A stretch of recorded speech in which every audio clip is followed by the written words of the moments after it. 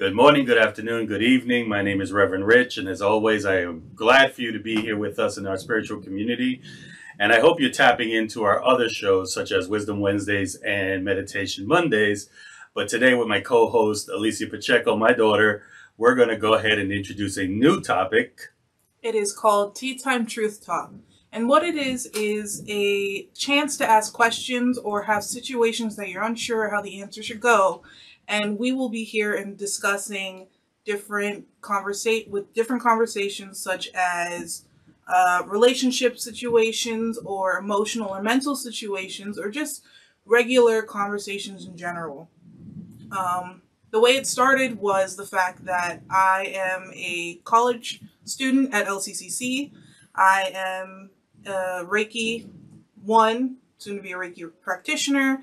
I am a wedding singer and soon to be life coach. And one of the things I learned when I was in high school was that a lot of people came to me asking for advice on many different topics and situations. And I would give them advice to the best of my abilities or what I felt was a great way for them to use it for their daily lives or, again, situations or certain problems they had.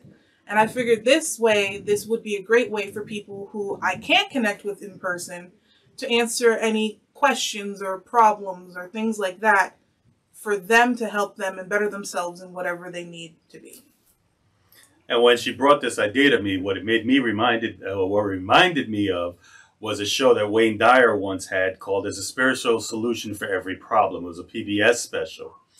And I said, well, what better way to reach out to those who are in her age demographic and get to know that? So with that being said, just before we move on, we call this tea. So for us older folks, why don't you explain to them what exactly is tea? No problem. Trust me, I've had that comment all the time where I'll say, oh yeah, I'm spelling tea, and people literally think I spelled like a pot or a cup of tea.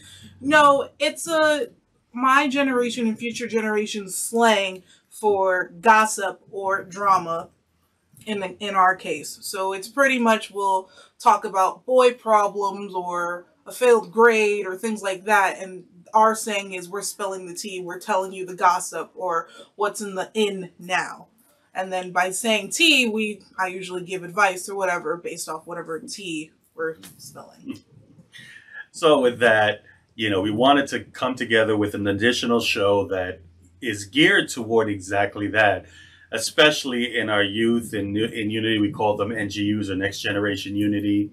In our YOUs, which is our older teens, to have a place where they can still get a perspective from a spiritual standpoint or from a metaphysical standpoint of the problems they're addressing and how they can address it. And my daughter also have grown up in Unity, knows these principles, and we can both relate to that age demographics.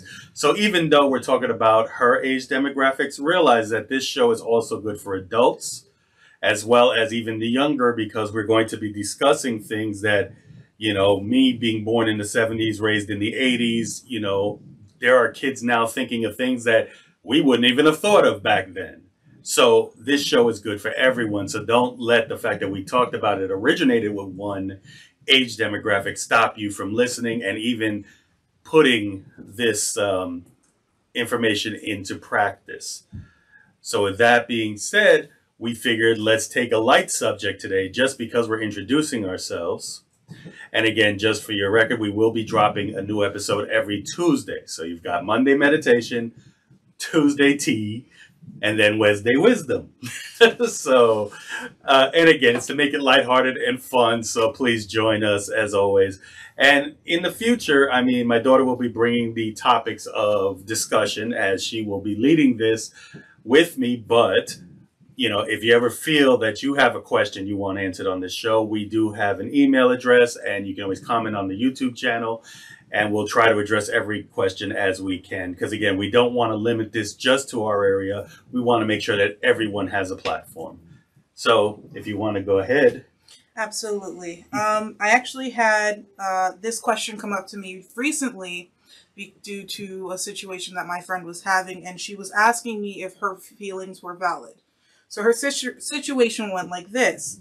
So when I express my feelings to people, they think I'm overreacting, and every time I try to express my feelings to them, they make me feel stupid or I need to get over it. But let it be anyone else's issue or problem, and I'm there to help them feel better or whatever.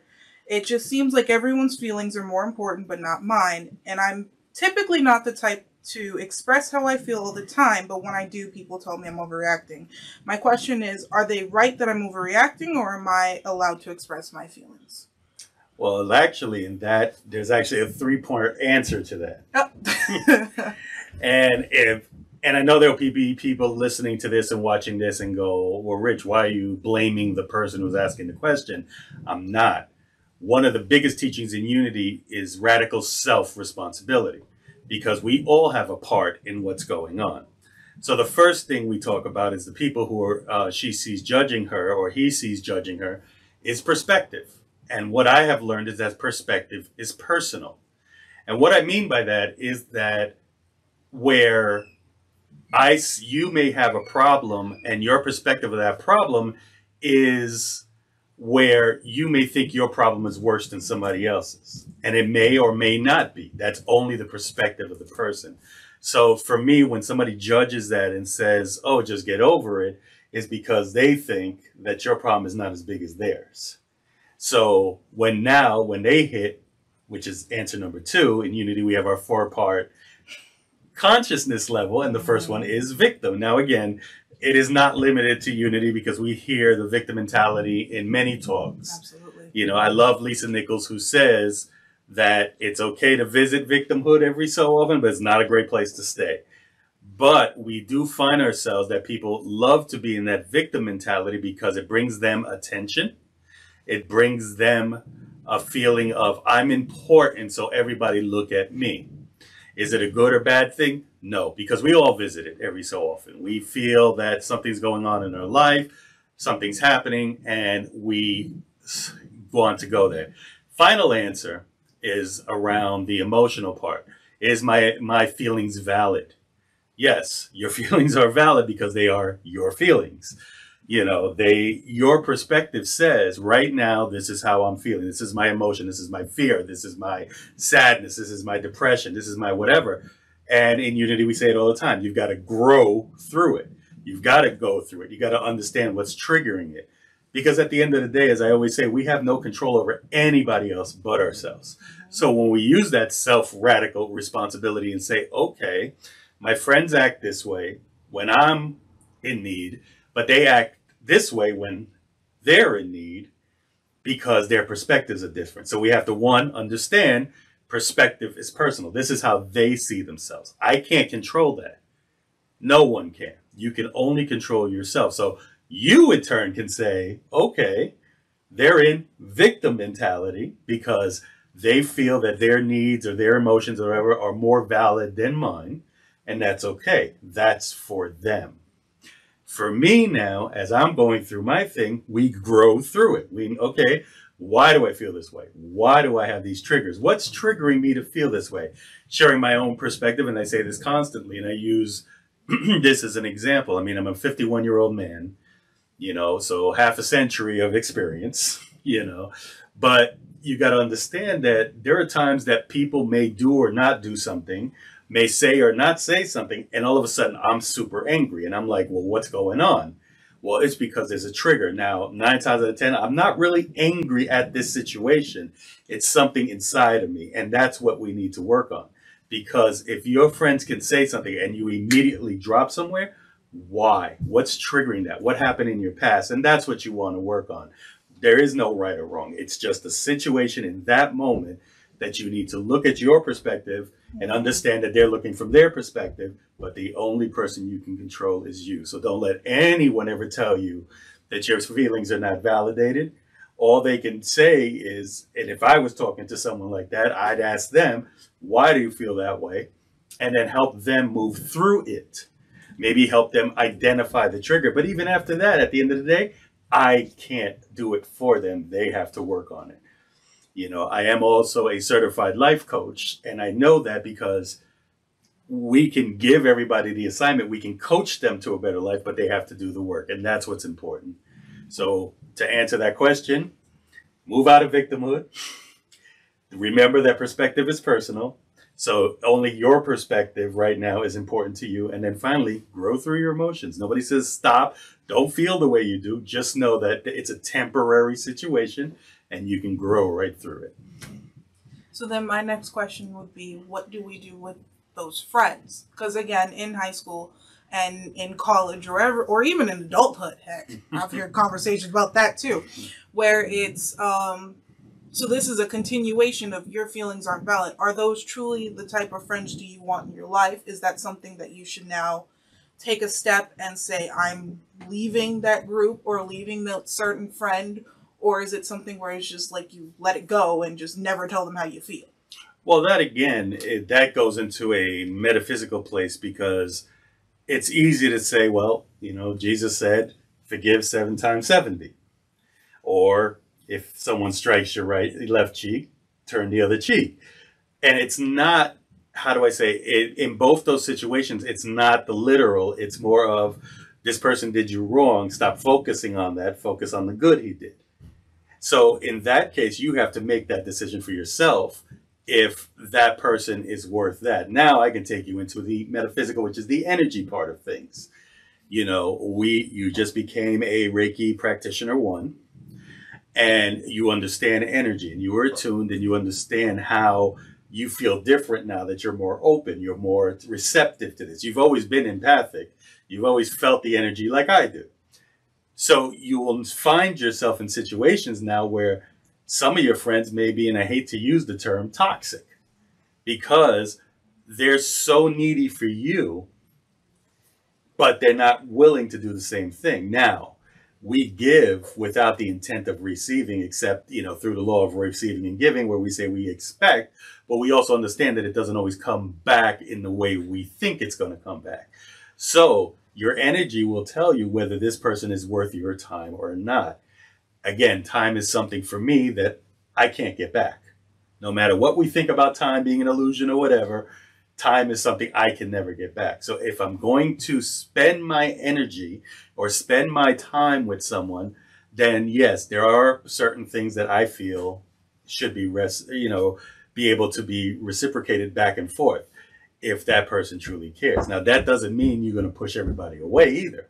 If somebody hasn't spoken to you in 2 years and comes to you, you go into your heart and say, am I going to help this person? But I also understand I'm not going to attach myself to that person. Mm-hmm. I've had, again, using experience, I've had people in my past, and my wife had to help me realize that when I needed to help people, it was a need in myself because I felt lacking, as if I wasn't good enough. I would go back and forth and hold on to these people, even though all they did was just enough to say, yeah, I helped you, but they would need and need and need. And as I continued to grow through the spiritual path, I became a person that now I'm super busy. Anybody who knows me knows, I love my ministerial work. I love my coaching work. I love my Reiki work. But if I took the timeline, you would see that I probably have no time for myself. So person comes and says, I want to talk to you. And I'm like, okay. And I give them time, but then it becomes, they think that it's okay to go back to the past where it's like, I need you, I need you, I need you, I need you, I need you now. I had one person contact me. We had some great conversations. He told me about a passing in his family. And I happened to be at Sunday service. And at that time, I was the sound person because I wasn't speaking that Sunday. And he messaged me and got mad because I couldn't talk to him. And I'm like, I'm behind a big mixing board right now in the middle of a service. I had another person do the same thing. I was actually working. I was working from home that day because it was the start of COVID. And he messaged me and he wanted to talk, but I was dealing with, the job at that point. And he got mad and felt, and the comment he made was, oh, you think you're too good for me now? You're just too good because of whatever. And I had to literally not allow it to trigger me, but to just turn it off. And I left him with, I pray for you. I hope all goes well. And I blocked the messenger. And it wasn't anything intentional, but I understood that his energy and my energy right now could not be there. Now, when he deals with whatever it was that he felt, was triggering him, then I know we can continue our conversation, and I'm hopefully guide him through wherever his problems were. But at the point of that, it had to be a toxic relationship of he needs, he needs, he needs, and all I want to do is talk about the negative, and all I want to do is this and that. I couldn't allow that into my energy, because then that'll drain me to help the people who genuinely want to work and work with themselves. So the question of the friends is exactly that. It's you would have to see for yourself whether being in that space at that moment is worth it, or am I there because there's a comfort of I had these friends and they need to be around me. You know, leadership, they say, is one of the loneliest things. And I know that. And people make fun of me because I'm not constantly surrounded by people. But I think that people are starting to understand a little bit as to why I live the life I do. Okay. I think that answered that question really well. Okay. So again, thank you, Dad, Rich. We'll figure out the name title soon. But I hope that helped the situation and answered any of your questions. And again, we will be on YouTube. We'll be parts of, definitely follow with Every Encounter, because my videos will be on there as well. And follow his stuff for Wisdom Wednesday, Meditation Monday, as well as go on for Nairobi Naturals, which is my mother's business as well, who does essential oils and candles, which help you go through this as well. And with that, we say thank you. And if no one else has told you, we love you, and there's nothing you can do about it. And we bid you namaste, as the big, beautiful divinity in us sees the big and beautiful divinity in you. Thank you.